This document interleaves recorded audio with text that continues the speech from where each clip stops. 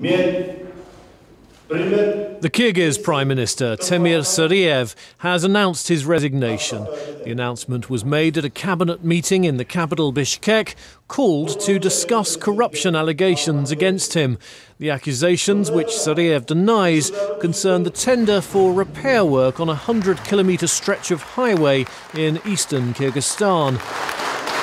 Ministers applauded him for his work as Prime Minister, even though the allegations were made by the Minister for Transport.